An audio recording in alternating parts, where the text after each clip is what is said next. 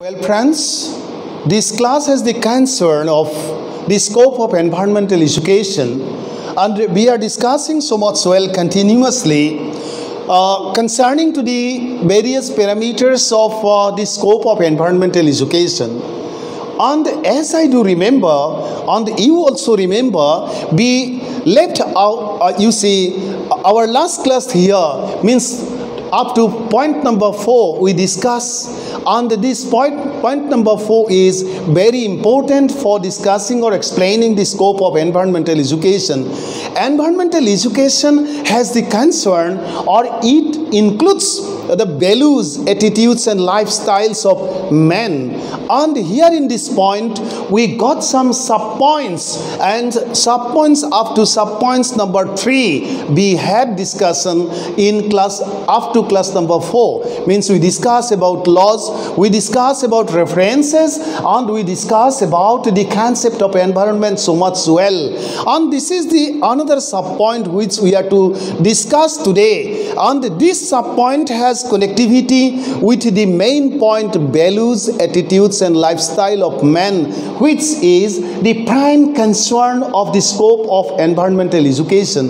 The concept of environmental education is an extensive concept, and it covers so many parameters, and these are the parameters depending on which we can so much well discuss and the scope of the extent of or the coverage of environmental education. And in point number 4 there are many subpoints, and up to subpoint number 4 we discussed in our last class, and today subpoint number up to subpoint number 3 we discussed in our earlier classes, and today we are to start to discuss in within a short span of time about the subpoint number 4, which has the connectivity with the main point. And the title of the subpoint is Ecology and Biodiversity. When we are to discuss about the scope of environmental education, we are to know so much well our perception relating to ecology and biodiversity should be or must be very clear. And when we study this means ecology and biodiversity, we see that the term ecology is derived from the Greek term okios and logos. Okios and logos equal ecology, which mean house and discourse or study as well. House and study as well. So ecology is such a term which is originated from two Greek terms. One is okios and the other part of the term is logos, and both these two terms basically mean about okios means house and logos means discourse or study as well, or study or science. So friends, ecology this way, let us see the next slide, is a special branch of fundamental of pure biology. This branch of biology means ecology is mainly concerned with the relations of organisms to one another and to their surroundings. In simple perception, in simple explanations, in simple words, it is a study of living beings in relation to their surroundings, that is the environment. Let us see the next slide. Biodiversity now, in brief, means the variety of plant and animal life in a world or in a habitat, means in totality the environment. Biospheres, where living organisms exist, are very diverse. Around 50 million species with diverse characteristics existed in the biodiversity, and we are bound to understand ecology and biology so much well for understanding the basic concept of environmental education, or for knowing about extensively the very scope of environmental education. Let us see the next slide. Diversity among the species has been created by the nature, which should be protected without any harm. In the words of Kaushik and Kaushik, biodiversity refers to the variety and variability among all groups of living organisms and the ecosystem complexes in which they occur. Because you see, for the pure existence of the total habitat or the environment, there is the need of understanding about the spatiality of the ecology and biodiversity. At the same time, its importance or significance for the existence of the habitat or for the existence of all the living creatures and non-living things and beings in ecology and biodiversity, means in the total environment. Let us see the next slide. In the Convention of Biological Diversity, 1992, biodiversity has been defined as the variability among living organisms from all sources, including inter alia, terrestrial, marine and other aquatic ecosystems and ecological complexes of which they are a part. Let us see the next slide. This is biodiversity. And by you see, observing each and every segment or all the specifications, we can understand the concept of biodiversity. At the same time, its importance in understanding the significance of the environment or for the safety of life as well as for the safety of the total habitat in totality. Let us see the next slide, because the feeling of coexistence, the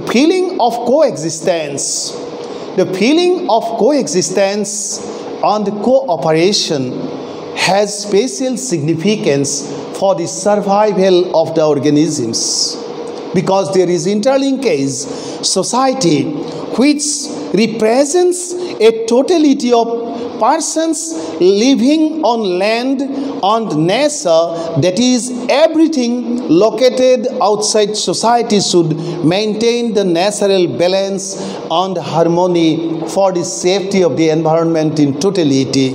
Let us see the next slide. Besides, it includes all the activities which are, you see, destructive to the environment and bear negative impact on human behavior, sentiments, tastes, etc. It also discusses in detail about the various problems occur due to pollution and ways of their remedies for better existence of the environment. Let us see the next slide.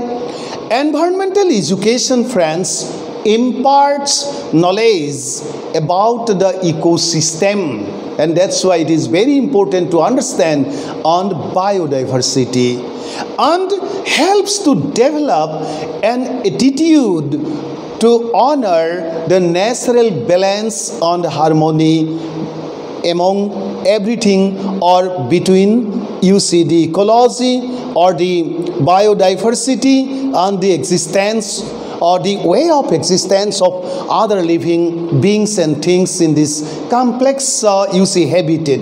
It helps to realize that in deeper sense, nature and society are indivisible. Means nature and society cannot be separated, because these are both are indivisible, not divisible, not separable. Man has to realize this reality for his own existence or die, and that's why you see, environmental education has the spatial coverage of the ecology and biodiversity, because man's society, and here we have found so much well, nature has specific interconnectivity, and nature and society cannot be separated, and with or keeping or maintaining connectivity between nature and society,